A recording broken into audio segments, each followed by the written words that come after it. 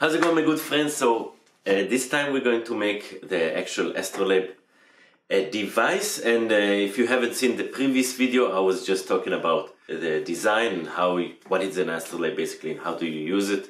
And so if you haven't watched it, you don't have to. I mean, it's a cool video with nice fancy animations, kind of.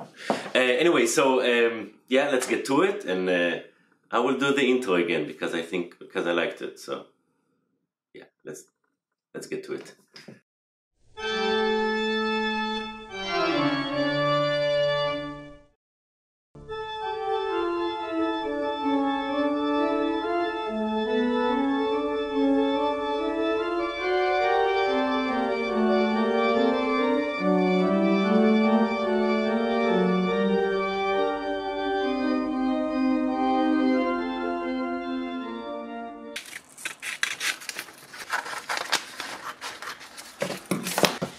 Okay, so we're gonna clean it up, so we'll try to give the tint, the toner, best chance to stick to the metal.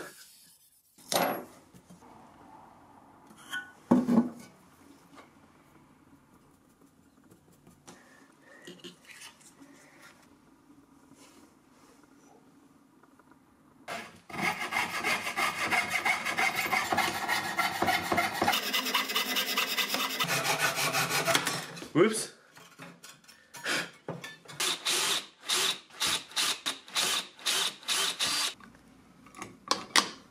Okay.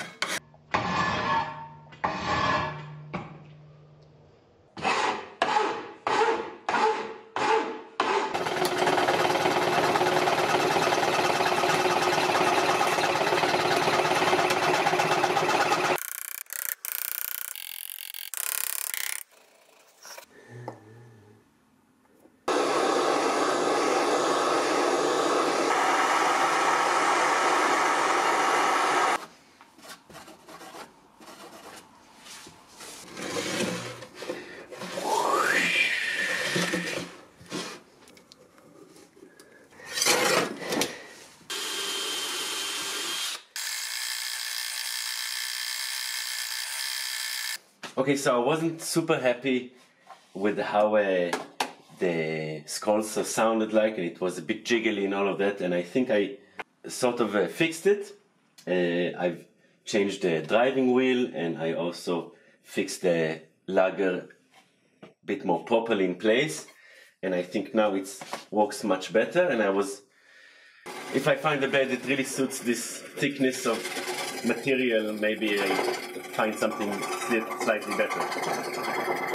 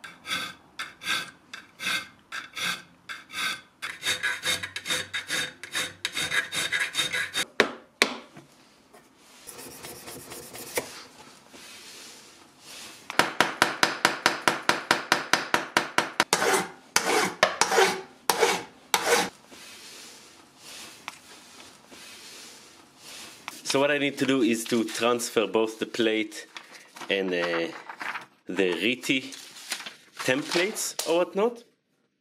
Now originally I want the plate to be on the steel plate and the Riti on the brass. However, the Riti has much more fine and fragile pieces or shapes or whatnot. So yeah, so I'm going to use the steel for the Riti and the brass for the plate behind. It's going to be a little bit more difficult to cut, but it should take the engraving a little bit finer and nicer. So yeah, I hope it will work. Let's see. We will see.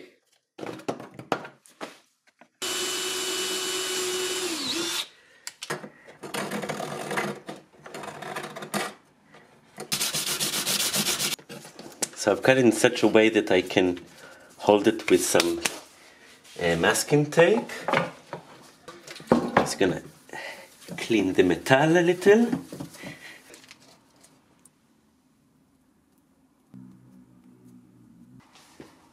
Well, it's a bit pale, but it's there, so I think we're gonna go with that. Alright, so now we're gonna give it a go with the engraving. Now I want to put it on my ball vise, but this piece is a little bit too big to hold, so I put it on the regular vise. I can still swivel it, but it's not centered, and also besides making my life a little bit difficult, I also cannot shoot it very nicely because I'm over here. So, but we'll make it somehow.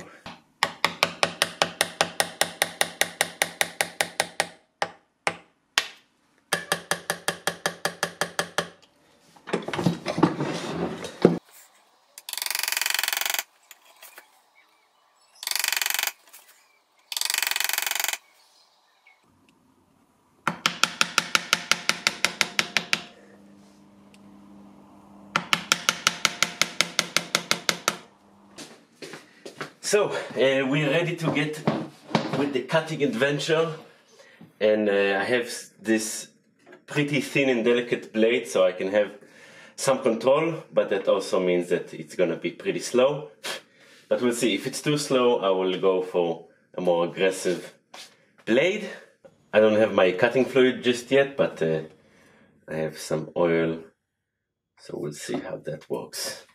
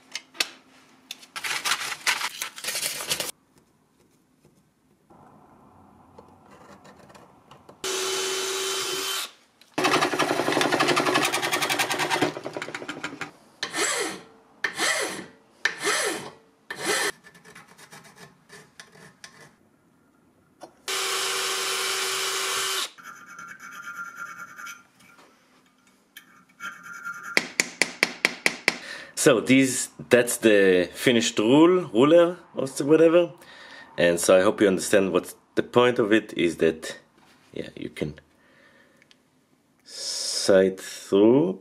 Wait, there we go.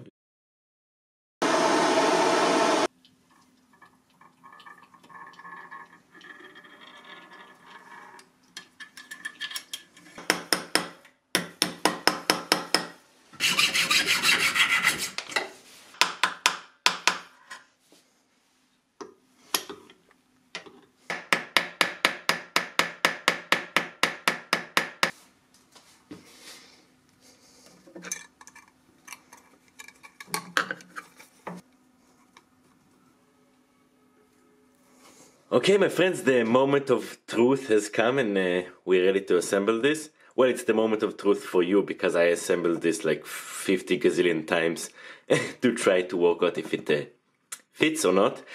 Anyway, so let's just assemble it and take it outside. Well, not now outside because there's no sun yet. I'm still waiting for that to happen.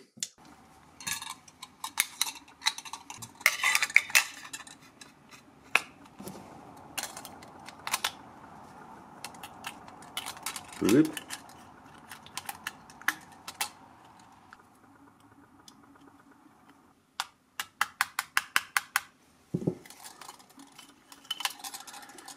Sweet.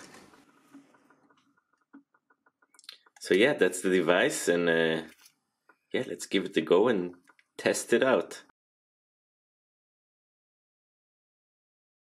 Okay, so I was having lunch and I had to stop immediately because I have a very short time of having a son because the last few days were just everything was gray.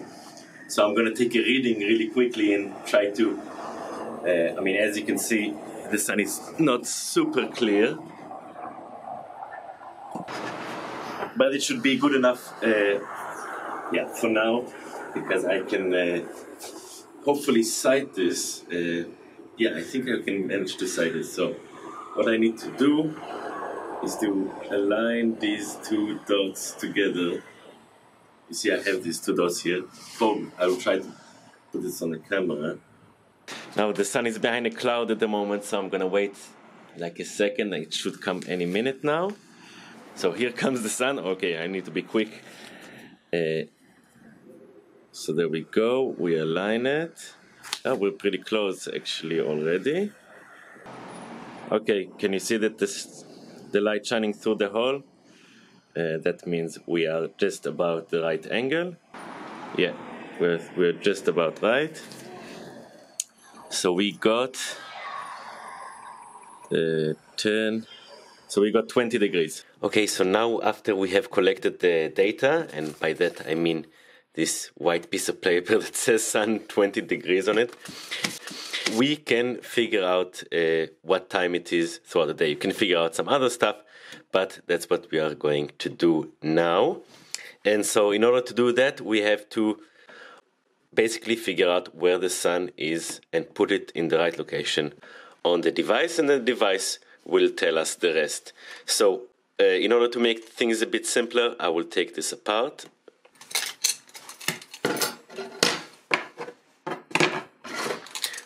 Okay, let's start with the RITI. So the RITI basically shows us all the star locations in the sky, as well as the sun. But the sun moves throughout the year, so we have a ring that represents that.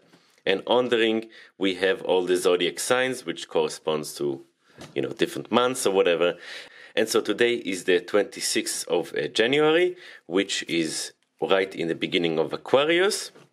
And that we can find here. It's called Aldulu in Arabic, and it's right after Capricorn. So I'm just gonna mark it with a marker that I can remove later. So now we have the sun location year-wise, like which date is it today? And we need to figure out the exact time during the day. So for that we have the plate. And so the plate is basically a projection of the skies. And here is the horizon line. So on top of it is the visible sky, and below it is the ground. And so what we are looking at is this point right here is the zenith point right above our head, and the rings around it are altitude lines, well, in relation to us, that is. And because we took 20 degrees, so we need to look for that altitude line, which is the one over here. Sorry about that. So yeah, that's basically it. Now we can assemble everything back together. Okay, so now we simply need to take the sun that we know where it is annually, I suppose, and we move it to the 20-degree altitude line that we marked. So now we can take the alidad or the ruler and move it to that specific location, and that should tell us what the time. Now on this ring, the hours are not written, but basically it represents the 24-hour day cycle, I suppose, which means the bottom here is midnight and the top is noon. So we only need to count down, which is every 5 degrees is 20 minutes. So that's 20, 40, 60. Whoops, that's somewhere around here. Where is it? Right over there. And that's shy of 11 in the morning. And I took a shot of a watch right after we took the reading. And as you can see, it said 11:18. So that means we are 30 minutes off. But to be honest, for like a more than 1,000-year-old device, that's pretty good. And take under consideration that we also didn't take the measurement that accurate. We just said 20 degrees or so. And if it were 21 degrees, probably we would get a much better result. So yeah, that's quite a cool thing, and it does get you pretty accurate and pretty cool stuff. I mean, if you were in the Middle Ages going to a tavern or something with this kind of thing, people would definitely burn you on the stake for being a witch or something. But yeah, you'd be a darn fancy smoking witch. So let's wait until night and hopefully we can see some stars, but you never know, it's pretty foggy outside. So unfortunately there were no stars today. Well, there were stars, but it was foggy and cloudy and I couldn't see absolutely anything. But no worries, I still have one trick up my sleeve, which is using a tablet. I mean phone. Okay, so I thought I could use the phone to kind of sight the stars through the phone, and it is possible, but it's kind of, well, meaningless, I should say, because the phone, well, the angle of the phone would be the angle that we set the sights on our astrolabe. I mean, you know, just like, okay, so it's like straight to the phone. That wouldn't really work and wouldn't be that magical. So what we're going to do instead is to take the measurement that we've done yesterday with the sun and basically figure out where are the stars located in the skies. So what I'm going to do is pick up a star, and I will take this one, which is Altair, I think you pronounce it, or the Flying Eagle. That's a pretty cool name. And we'll look up online where this star should be, so we can see how close we can get with the astrolabe. So if you look at this site, we can find this star right there, and it is at 46 degrees altitude, and its azimuth is at 173 degrees. Alright, so let's have a look at our astrolabe and see how close we got with our measurements. So the first thing we need to do is to put the sun's location back to the right place, which is 20 degrees. That's our sun over here. I'm just gonna mark it again. So it's here on the 20 degrees because now it's 11 o'clock or so, something like that. And we can have a look at our star, which is that one over there. And I'm just going to mark it just about on this line right here. So to make things a little bit more clearer, I'm gonna take this apart once again, and I only need to use the plate now. So this is the result we got, and that's our star location. And so we can have a look at our altitude and azimuth and figure out if we are correct with the result on the website. And so our altitude is, if this is 20, here is like 0, and this is 90 degrees. So we're just about 45 degrees, which is awesome. That's really almost exactly what we got. And then our azimuth, which are these spider legs kind of lines over here. This here is north, so that is 0 degrees, and here is south, which is 180 degrees. That's east, and that's west. And so our location is, yeah, just about between 170 and 180 degrees. And this is almost exactly what we should get, which was 173 degrees.